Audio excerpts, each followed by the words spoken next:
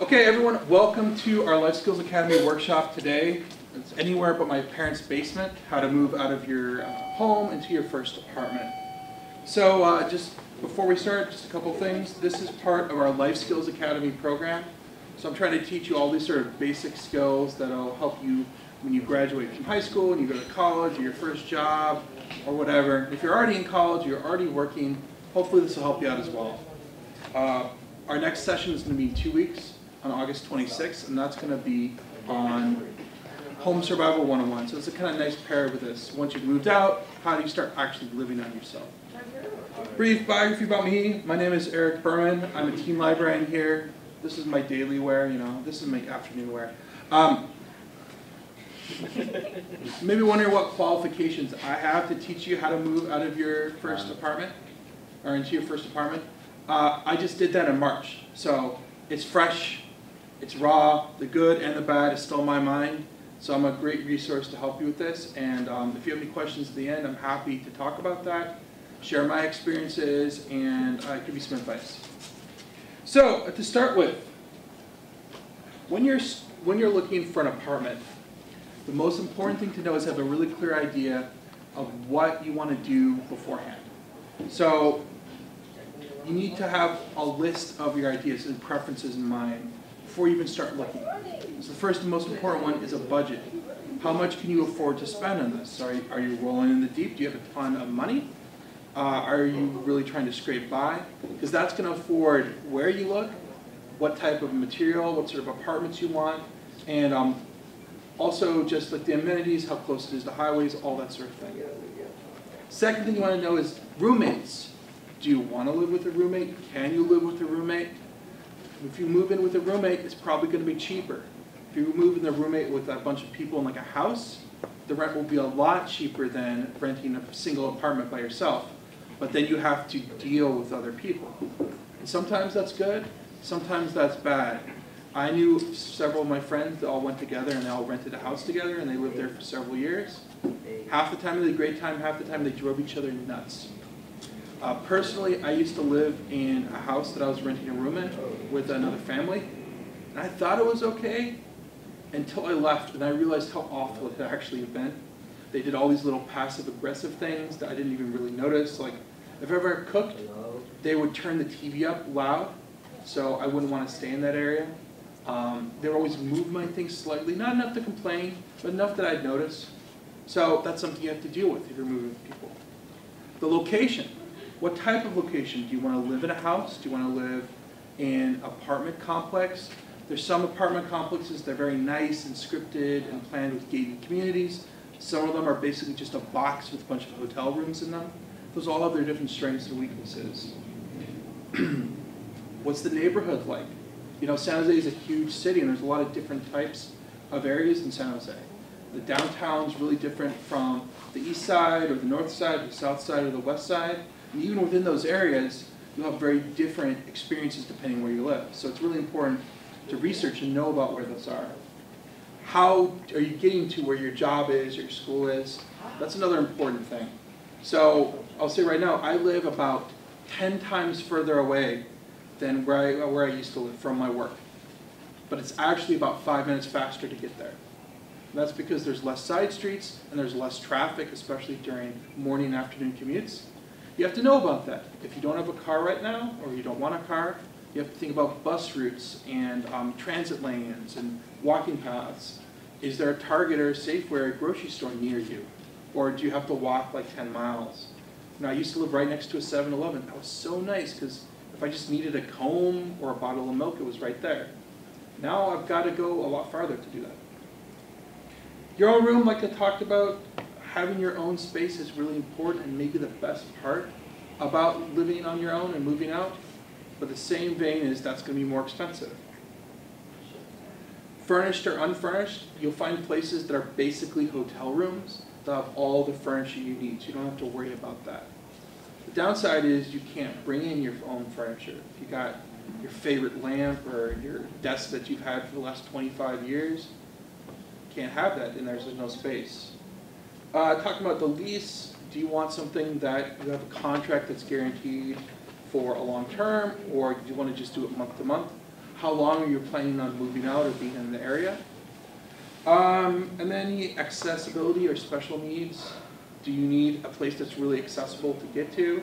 Does it matter if you live on the first or second floor? Let me tell you, if you're moving heavy furniture, it really matters if you're on the second or the first floor. You have to weigh all those preferences. So before you do anything, that's that first step. You have to list up, what do you want? How important is it to you? Can you give up something? Do you really need to live in a nice part of the town? If so, what might you have to give up? Searching for housing. That's the next step, and that's the toughest step, and it took me, I want to say, 3 or 4 months to find my place. The best way to find housing is to ask your friends and your family, your coworkers, your teachers, if they know anybody who's looking to rent. Because a lot of times, well, let's just be clear, landlords, whether they're like personal or professional, you know, whether they're just somebody with an extra room to rent or they inherited their mom's house, they don't want to rent it to anybody. It's a risk for them. So if they know you, or they know somebody who knows you, who can vet for you, you're a safer bet, which means that you got a better deal. It also means that you'll find apartments that aren't listed anywhere else. That's what happened with me with my first apartment. It was a friend of a librarian that I knew, and he gave me a great deal, and he was really great. He's still one of my friends to this day. I never had any problems with him. The people I was living with is another matter, but that's important. If you don't have any friends or family, things like housing groups, mailing lists, Facebook groups. I found the Bay Area Rooms and Apartments, like Facebook group. They're great ways because, again, this is more personal, this is more social. People can share tips and tricks, warn if there's a place that seems like a scam. It's a way for you to learn. There's also rental agents if you're loaded, if you got a lot of money. They're not as common in San Jose as they are in bigger cities. San Francisco has some. LA has a ton. New York has a bunch as well. And there are people who help you find an apartment for a fee based on your preferences. I wish I had one because it was a lot of work. And then finally, there's rental websites, Trulia, Zillow, Apartments.com, Rentals.com. If you go to San Jose City's webpage, you'll find a ton of apartments there. Or the fine one is Craigslist. And Craigslist, if you're not familiar with it, is sort of an online newspaper where everybody can put ads. They're looking for help wanted, or they're selling an apartment, or looking to move an apartment. It's a great resource because there's no barriers to entry, but it's also a little bit more difficult to make sure the things you find are high quality or reliable. Does that make sense? When you're looking at spaces, you're going to see a lot of different terms, and thinking about them, just to be aware if you see them, you know what they're doing. So studios, does everyone know what a studio apartment is? So the idea of a studio apartment is there's no separate rooms. It's basically just one big room with your kitchen and your bedroom and your dining room all in one location. Later on, we're going to do a little activity with a sheet, and I'll give you an example of a studio apartment, because that's probably the thing that's going to be most affordable. Downside is, it's a lot smaller. My first apartment room, not counting the kitchen, but I lived in a special case, was smaller than that makerspace right there. So you got to pay attention, you got to know what's going on. Apartments are what you're most likely to rent. Apartments are part of a larger building or property. A lot of things are shared among the tenants, so that means that sometimes your water or garbage or electricity bill isn't independent. If somebody's wasting all the water, you kind of have to share the burden. But it also means that you don't have to replace the light bulbs, you don't have to do a lot of the maintenance, you don't have to mow the lawn because somebody else is being paid to do that. Condos you may see as well. Condos are normally purchased or leased on a long-term basis rather than just rented. A lot of times you'll see on these Craigslist or the web pages condos available, then you'll look at the price and it's like $800,000 or something. So it's something to be careful for, because they're trying to sell you the whole property. Shared rooms and shared spaces. If you look and you find cheap apartments, it's almost certainly because of one of two things. One, you'd be sharing a room with somebody else, or two, you'd be sharing some of the public spaces. Like I said, with my friends who all rented rooms in one house together, that was great because they all had their own rooms, but then they had to share the bathroom, the kitchen. If they're entertaining or having friends over, you know, you can't deal with that. In my case, I was sharing a kitchen and kind of a family area, and I can't tell you how many times I was like, all right, I'm gonna go home, I'm gonna cook a nice meal, I got this piece of chicken in the fridge, it's gonna be good to go. I pull up, open the door, and they're cooking in there, and I can't cook. Or they're having a party, and I can't do that. And you can work with people and arrange schedules and plans and plot and like itineraries to say, well, I get the kitchen from 6 to 7, and you get it from 7 to 8. But then, if you really need some food from 7 to 8, then you're out of luck. Restrictions. A lot of people place pretty heavy restrictions on who can be in those apartments. They might be looking just for women, or just for men, or just people of a certain age. There's a lot of housing that's just available for senior citizens. They might have restrictions on the sort of pets you can bring, or they might have pretty strict requirements about your noise level. Sometimes they even say you can only have it Monday through Friday, and then Saturday and Sunday you have to go somewhere else. And that's for people who might be like renting out a room in their house for some reason. So you want to make sure you know what those are ahead of time, or you're going to get in trouble. And then finally, this one's kind of the good part of it, rent control. So if you're not making a lot of money, there's a couple options for housing. And if you go to the San Jose City webpage and some of the Santa Clara County web pages, they have options of housing that is below market rate. So sometimes it's called BMR, sometimes they just call it rent control. Sometimes it's not technically rent control, but you'll get a deal on it if you qualify by having a certain amount of money. So if you're not making a lot of money and you're having trouble, you can look for those places. For instance, the complex that I live in, I'm actually getting a several $100 deal because I don't make enough money to qualify for how swanky the place is. It's still really expensive for me, but it's better than I would have to pay without that. All right, so it's an important question is, can I live here? So if you have those sheets of paper, I want you to take it out, the studio apartment. And I want you just to think about that. That's all the space. Think about the stuff you have in your house right now. And how can you fit all that in there? If you have a pencil, if you want to try to draw in, like where your bed and everything is. And maybe Zoe can go and get some pencils and bring them out. Yeah, lovely pencils. What's really important is front door? Where's the front door? The front door is right there. So take a minute thinking about if you want to draw in those spaces. It was a big shock for me when I moved out of my parents' house into my apartment. Yeah. So do you have another of the studio apartment? Yes, we do. Great. Is that all you have? What? There's a bed. What else do you have? What else do you want? Yeah, what do you need if you want to play? If you want to play video games, you probably need something to put your video games on, right? You need a TV. Where's your clothing going to go? Is all your clothing going to fit in a small closet like that? I didn't think I had that much clothing, but I had to actually get some extra storage space for all mine because my first closet was so small. So this is the closet, right? Yeah, that's a closet. This is the door, right? That's the door. Wow, so the door's like... Oh yeah, this is really small. Yeah. That's the average size of a studio Not in this. San Jose.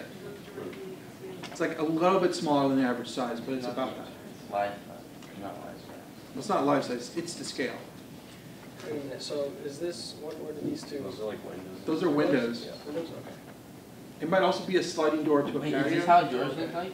Almost. Oh, I know they are. You gotta turn off the light. So, everyone thinking about that? You kind of see it's a little hard to fit in that space. It's a weird place. The bathroom opens right up to the kitchen. Yeah. Yeah, it's gonna be kind of nasty. Kind Someone goes really That's what fast. it's like. My bathroom opens up right to my kitchen too. But there's not a lot of place to put it if you're in a studio. I mean, yeah, we could have put it like... There's not a lot of at least storage. right here. There's really not a lot of storage. And there's really not a lot of storage for things other than clothing. So like, if you have books, like I'm a librarian, who's surprised that I have a lot of books? You know, I can't really fit all my books in my house. I have to find some other places. Where's like the laundry and like all that stuff? It's a good question. We'll talk about. Some places have their own laundry, but this place doesn't have its own laundry.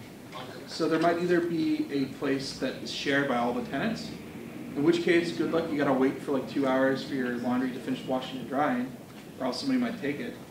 Or you got to go to a laundromat, and that's another expense. You know, that's what 50 cents or $1 per wash. $1.75. Hmm? $1.75. Yeah, that's Or you could like make the other people, you could like actually pay. You can hand wash it. hand wash it in your sink. You have to be careful. Maybe your sink's not deep enough to hand wash.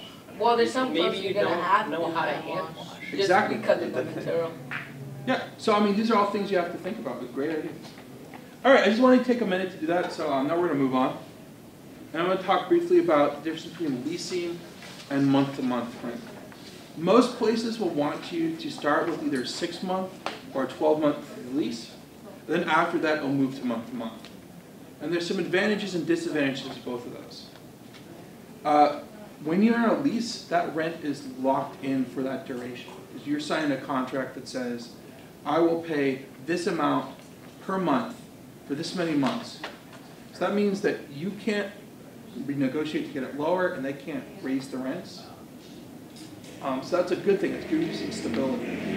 The downside is when it expires, then it might go up.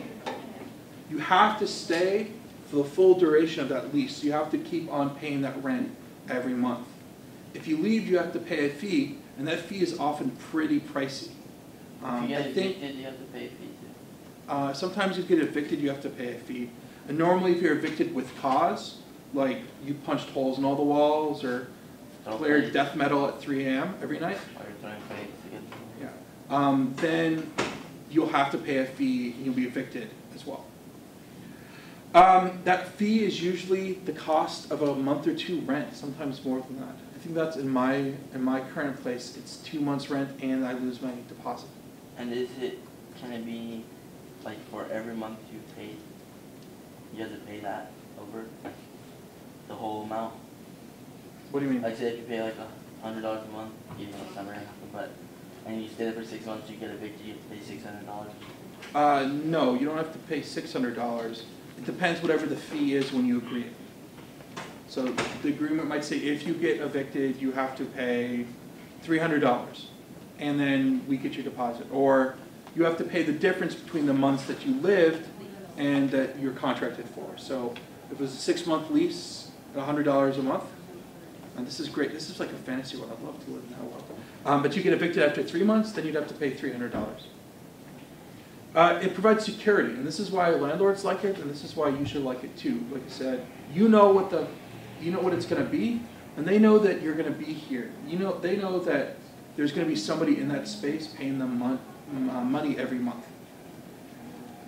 Now, month to month, there's no requirement to do that. Generally, you have to give them 30 or 60 days notice before you leave, but then you can just leave. The downside is that at any time they could raise that rent, and often it will happen a couple times if you're month to month. It's freedom for you and the landlord, but that's something to consider. What if you've got a job where your employer says, well, we love you here, but there's also a business in Santa Cruz, and we're going to need you to go there in 3 months. You can't do a 6-month lease, right? Because you're moving in 3 months. So that maybe you have to do month to month. Any questions about that? All right. So real talk, let's talk about rent. Rent sucks. I hate it. But it's a fact of life. Rent will increase. The longer you stay, the more times it's going to increase. Usually, it's going to increase by a maximum of 5 to 8% a year. Yeah, Brent? I'm just saying, how much do you usually have to pay to live in a dorm in the university campus? That's a great question. I don't know that off the top of my head, but we can do some research at the end. Okay. I think it's like lower than a studio, but I don't know for sure. Generally, Because It is, right? I mean, I'm saying because like someone told me that came to college and lived in a dorm. She said it was better off for her living not in the campus because it was more expensive. I'd have to see. I don't know, it's probably because I heard it that was too. the college or university she went to. That's definitely true, and that there's nicer dorms, and some places have very nice dorms, some places have very not nice dorms. So are these prices for San Jose or? These are prices for San Jose. Okay. I looked these up today. Oh, So these are the average rents of studio, a 1-bedroom, and a 2-bedroom in San Jose. Remember, this is averaging both places that are, you know, full of rats, and also places that are super swanky and nice. So it's not always the greatest term. I'll say that I couldn't find a studio that was less than $1,300 this year when I was looking. And some of those studios were in neighborhoods that I wouldn't want to live in. Like the hood. I mean, like rough parts, you know, parts of the city where there's a lot of shootings, parts of the cities where there's not a lot of stuff, you know, so maybe take you 3 miles to drive to like the next grocery store or convenience store. Places where that building is maybe from like the 1950s. So, you know, good luck getting modern plumbing or, yeah, really old. So that's downsides. The rent has increased dramatically. It's increased dramatically in a very short time. Like average rent for a 2-bedroom is increased by about $1,000. In this case, about over the last 5 or 6 years. So that's something else to pay attention to. And Tori, things have gotten really expensive really quick. That's not unique to San Jose, but it's something you'll have to pay into mind. You have to pay attention to. And the final thing is don't forget about hidden fees, because you have to pay rent, but you also have to pay utilities. That's like your water and your gas and your electricity, maybe a recycling fee or a trash fee for them to take your trash away, maybe a landscaping or maintenance fee. Those won't be in the Craigslist ad or the Zillow ad, but they're just as important. Sometimes also the advertising price that you see when you're talking to them isn't actually the price. For instance, my place was advertised at $100 less on the web pages than they actually charge. And apparently that's just what they do. They just advertise for less, but when you actually want to sign the contract, they're like, oh, I'm sorry, we don't have any apartments for that price anymore, but there's this apartment for $100 more. So that's something to pay attention to. I have a question. Yeah. Can you estimate like what an average amount would be for utilities? Yeah, I'll get to that in a little bit, but in San Jose, the average amount for utilities is about $110, but that's not including internet, which is basically a utility now. So the average for that is about 62, I think 6208. Okay. And we could talk about there's some ways to bring that down, but it's difficult to really lower that. Like I said, in my place, I pay for electricity separately, but all my other utilities are averaged in with all the tenants in my building. So it means my water is an average of the water usage for the whole building. So I can't really do much to raise or lower that. If I don't use any water that month, I'm still paying a water fee. Once you find some places, you're going to want to interview and see those spaces and those places. There's a couple things you want to do beforehand. So the first thing is to know what information you're agreeing to share. These application processes are very intrusive for your personal information. Sometimes they'll want references. Sometimes they'll want like social security numbers and things like that. They'll almost always want a driver's license. They may want to know what bank you have, what auto insurance you have, what business job you have. They'll run a credit background check all the time. They won't even trust your credit score. They'll run it themselves. Usually you'll have to sign something that says you give them permission to do a background check on you to make sure you're not like a secret felon or something like that. They'll definitely ask you to list any crimes that you've been charged for or arrested. And once you go through the whole process, you don't have a lot of choice if you want that place. But when you're still doing that first thing where you're just checking out and getting scopes, you don't have to give all that information. So if somebody is on Craigslist and emails you is like, hey, I know you want to see this place, I need your social security number, that's a red flag, don't do that. I wouldn't send any information over the email, any personal information other than like a name or maybe a phone number, over email or text or something until you have a chance to talk to them and see the space and make sure that they're legit.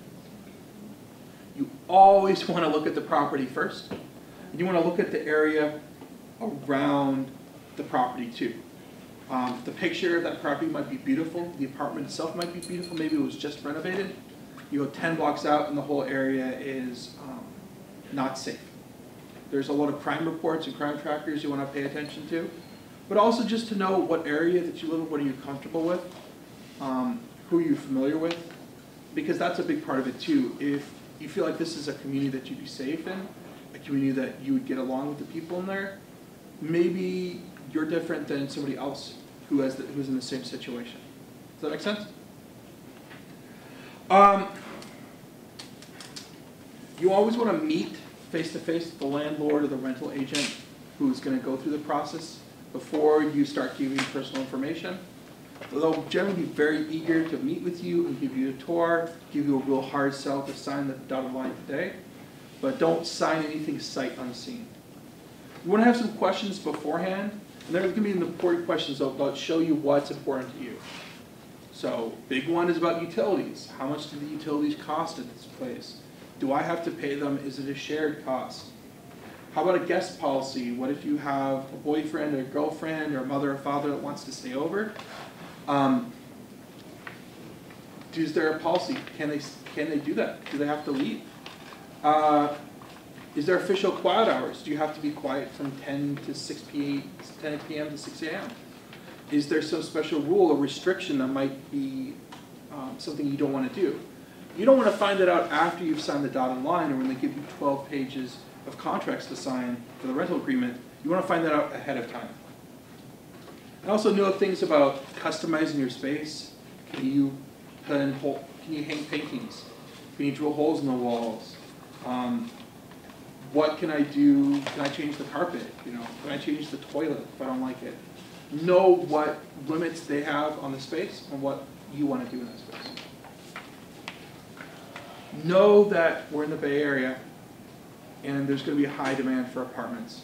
So no matter what you do, even if the place is not your ideal location, if you wait too long, somebody else might snap it up.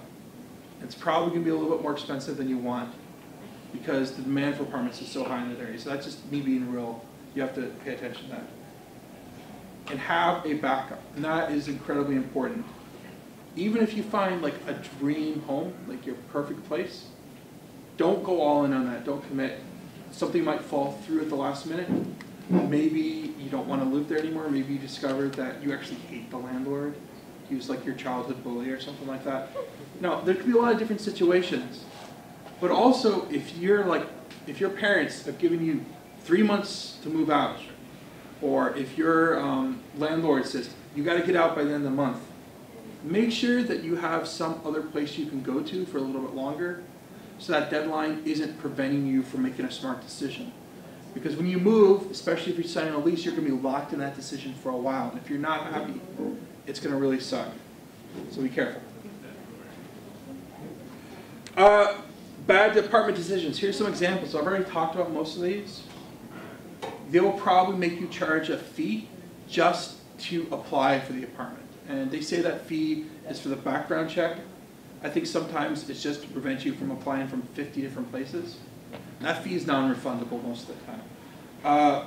If they're charging $25 or $50, that's okay. If their apartment fee is like $250, that's probably a scam, and I would avoid that place.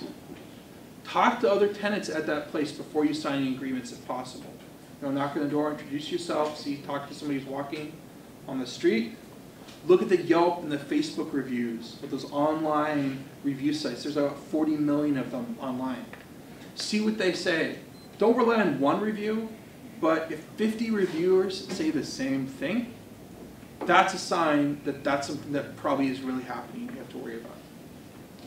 Read all the documents that you're given and everything that has to be signed. because they'll sneak in things. I mean, this is I'm sure this is an issue for any of you, but I had to sign all these different things.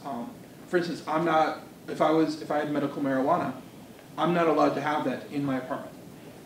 I just can't. I had to sign a document that says that it's not allowed. So maybe there's a court case in that, but even though if I didn't read through that quickly, if I didn't read through that carefully, then if I needed it, I'd be stuck. Now, avoid verbal agreements. That's really key because they hold pretty much no weight. It doesn't matter if it's your best friend or your brother or, Barack Obama. You can't trust any verbal agreement. You have to have something written down and signed by both of you. Because otherwise, there's no reason that somebody's just going to change it. And that happens a lot. If you read bad reviews and things like that, generally something like that. Well, we had agreed that this had happened, and then he changed it on me. Well, without a written agreement, you're out of luck. All right, so I want to move to talking about actually getting the apartment, those first steps afterwards. Your first day. I just talked about this. Why do you think I'm reiterating? To always read your lease. Always have it signed. And if there's not a lease, draw it up. That's incredibly important. Anything that you have to sign, any information that they give you, copy it, scan it, make sure you have it in a safe place. If there's a problem later on, if there's a disagreement about returning your deposit, you want to have that evidence that's documented. Do a walkthrough of the apartment with the person there. If there's anything that's wrong, point it out to them, take a photograph of it. Because if otherwise they'll say, oh, well, this hole in the wall, you did that. If you're like, there's already a hole, then you'll get the proof. I had to do that with my old place. It was a really old apartment, so there was a lot of damage in there. And I took pictures of everything, and in the end, I didn't have to pay a deposit. I didn't have to pay any of my deposit. I got the whole thing back because all the damage was pre-existing. You're almost always going to have to pay immediately a deposit in the first month's rent. Deposit tends to be anywhere from like $500 to the entirety of a rent.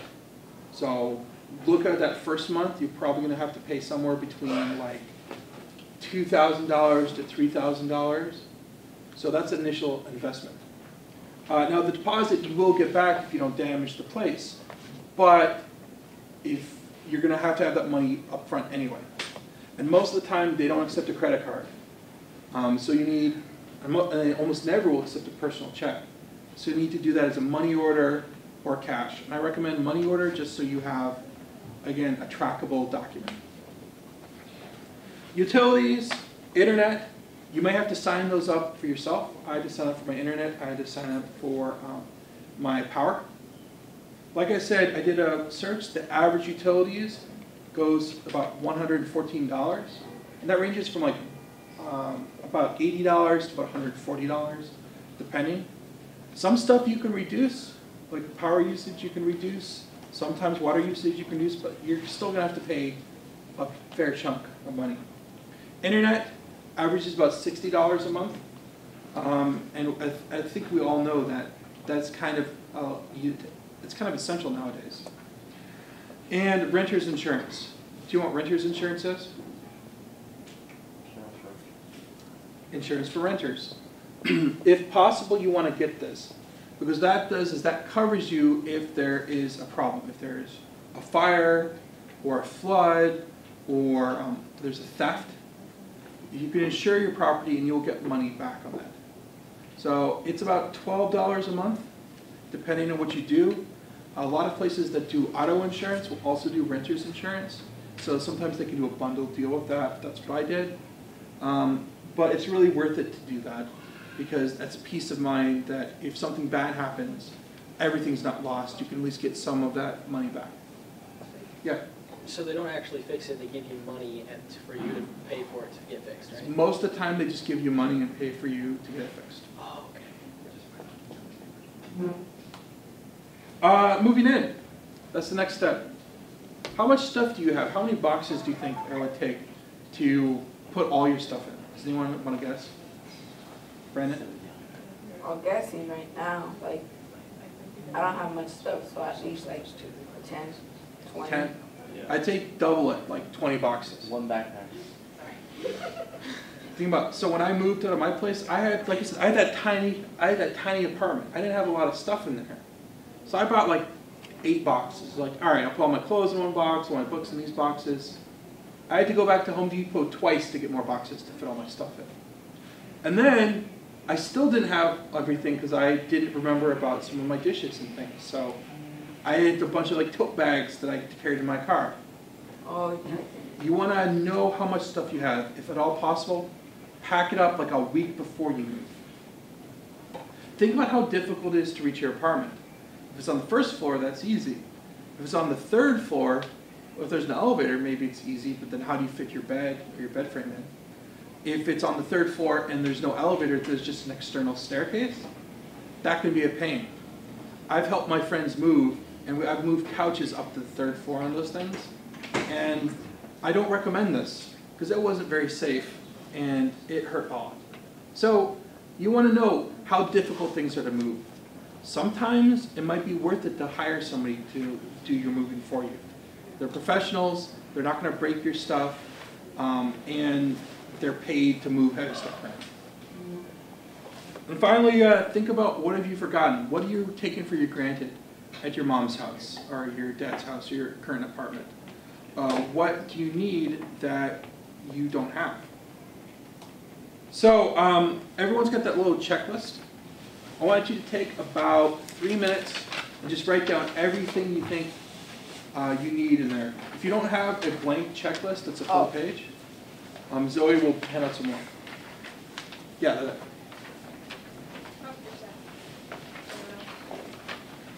Everybody have one?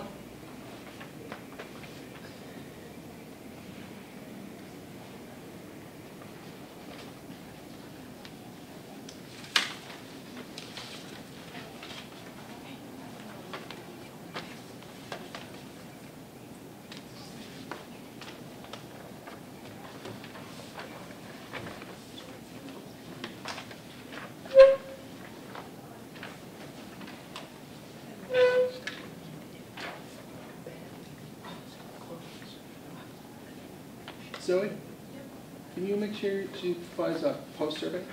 Yes.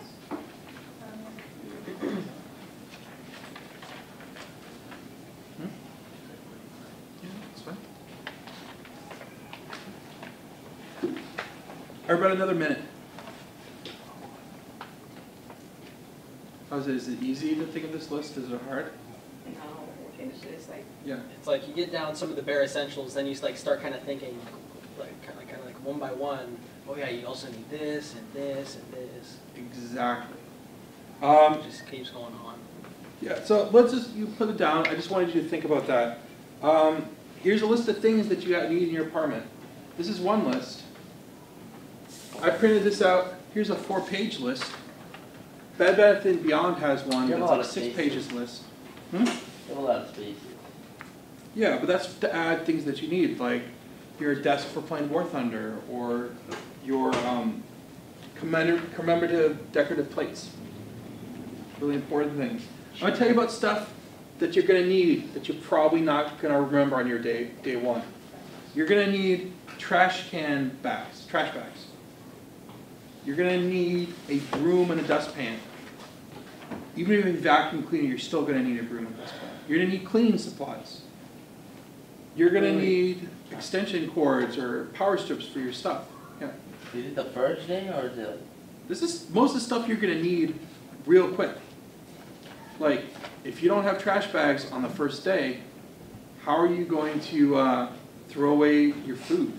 There's no food on there. That's another thing. If you don't have bed sheets, how are you going to sleep? If you don't have toilet paper Just sleep on it. or napkins, like how are you going to use the facilities? So Take it's a shower. like stuff you just don't even think about. Exactly. And that's the thing. I didn't even thought about the emergency supplies, or the first aid. Yeah, first aid kits, emergency supplies, a Wow. hamper to store your dirty clothes so it's not just a pile. Mm. I mean, some of this is not absolutely essential, But Most it's of it is. like easier, like kind of Yeah. more helpful kind of stuff. How about a lamp? There are no lights in my apartment. It doesn't Really? say computer. Like not even like a ceiling light? There's not a ceiling light. There's one in my kitchen, but that's it. So I had to buy lamps. I didn't think about that. Was one of the things that I forgot. I was like, oh, it'll be fine, right? There's no video game. There's no video games yet. We could add video games. Is there any stuff on this that I've missed? Any things you think that is essential? Phone. Oh, it's called, Well, I mean, it was in like other stuff, like, as you said, kind of like a router, right? Mhm. Like for Wi-Fi. Yeah, internet, router, phone, Mhm. tons of stuff. And some of that is going, you're gonna have. Here's something that I needed that I didn't. I needed like organizers for my shelves to fit all my dishes in the shelves, like extra storage racks and stuff like that. Because my shelf space isn't very good. My mom, she had like these box things, right? It Mhm. was like these like square metal rods, and they got like plastic, like kind of strapped to it, right? Yeah. And so then there's like these corner things, and you put it all together, and it makes little cubicles, right? Yeah. You like just put stuff in there. They're just such a pain because my mom, like, she'd always have me, like every house we moved to, she'd always have me set them up, and I just hate them. But they probably made life a lot easier once they're set up, right? Yeah. Once you got your apartment, now's the fun part. It's living in your apartment. And that's great, but You learned? that's 100% accurate representation of me. Deal with other people. No. But there's some things that you're gonna encounter. So first is landlords. They're gonna wanna get paid. They may want to go in your apartment for various reasons. Landlords aren't allowed in your apartment without giving you notice.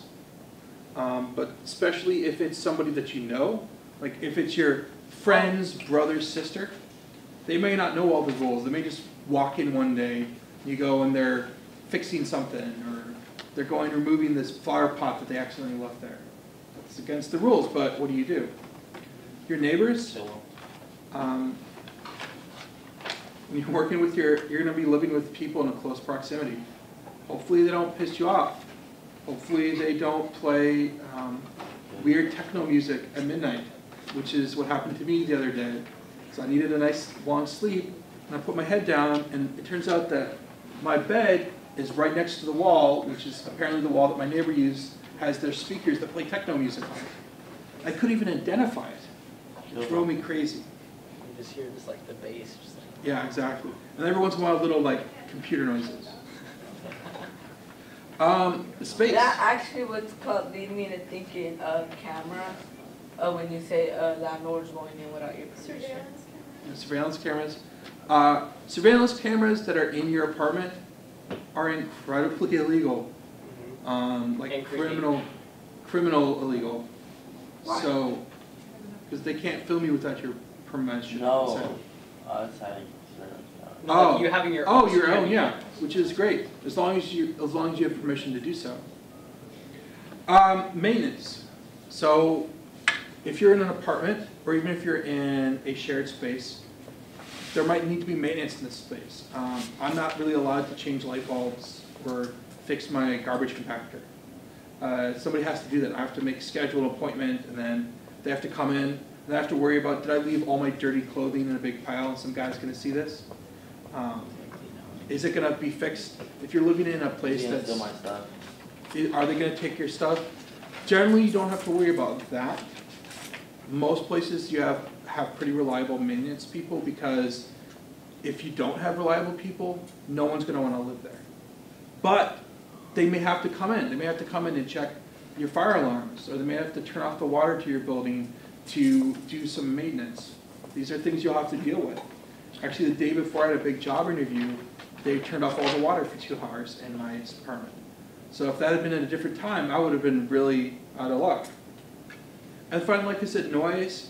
You have noisy neighbors. Sometimes you have like noisy people in the area. If you live close to the airport or a train track, you're gonna have to deal with those cases. But if you do encounter problems, there's 2 big keys. The first one is to know your rights. Here at the library, we've got a ton of books that are like your rights as a tenant. We have a lot of resources online. The city of San Jose and also the county web pages both have resources that tell you what rights you have as a tenant. Like I said, you have the right not to have your landlord come in all the time. You have a right not to be like subjected to unreasonable fees. When you're leaving, you have a right to get your deposit back unless they can prove that you did certain damages. Know those rights because no one's going to tell them you. No one's going to tell you them. And to communicate with your landlord.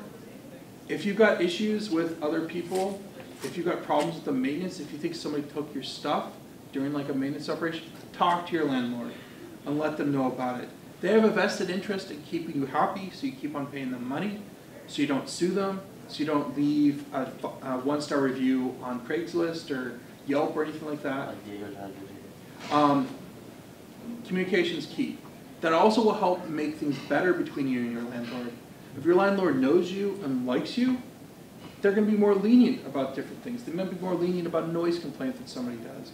They might be more lenient about raising the rent or giving you a little bit of extra time to pay. Yeah. So when I was saying know your rights, where can we actually like find out? Like where just like Google renters' rights or Google renters' rights or renters' rights in California. At the end, I'll show you a couple web pages that we have as well. But also the city of San Jose has a link to like housing rights, and also the county web page has a link to housing rights as well. There's a ton of online resources about moving into your first apartment. Every single web page and like magazine site has got like 5 things to know about moving into your first apartment or 10 things you didn't expect about your first place. Check those out. They have great ideas. I learned a lot of what I needed to know from looking at those sorts of web pages.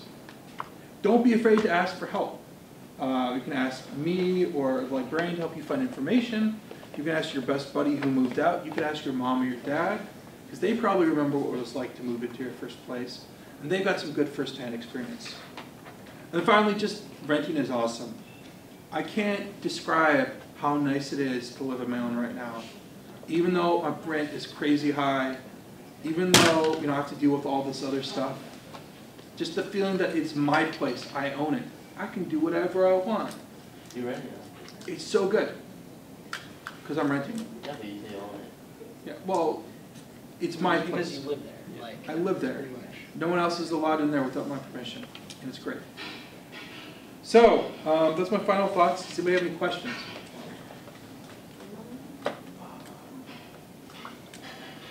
Yeah. So is this only for renting apartments, or is this could also all this knowledge could be used for renting houses as well? Same. You can use the same stuff for renting houses. It's almost the same process. For something like renting houses, it's going to be a little bit dicier. Things about maintenance. It might be dicier with things about subleasing. Like if you rented a house and you wanted to rent Angel a room, and rent me a room, and rent Brandon a room, like there might be other things that your landlord would have to deal with. What about Basically the refugee? same thing.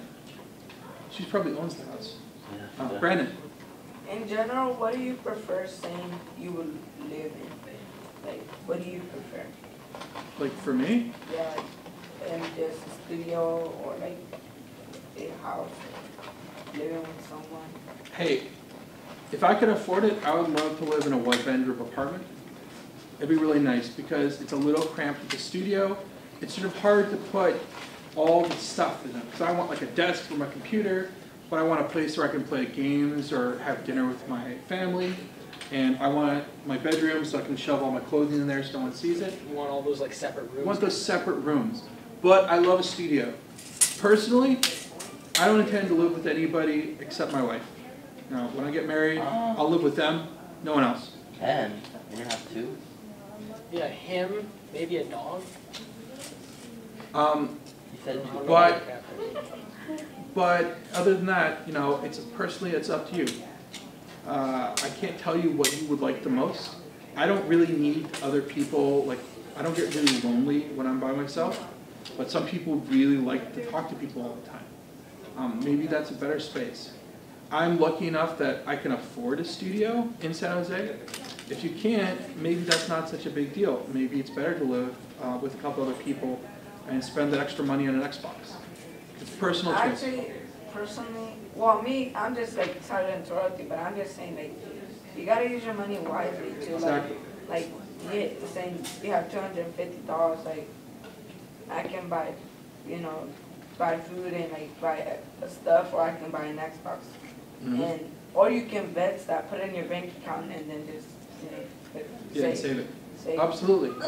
And in 2 weeks, we're gonna talk about home survival. We'll talk a little bit about budgeting, we'll talk about that. But I'll just say from my own mental health perspective, I am mentally and physically healthier living by myself than in that previous place. A bad roommate can make your life miserable, but can also make you like sick and unable to do your job and unable to work. So it's a trade-off, and there's no perfect solution for everybody, but I think you guys can all do a great job.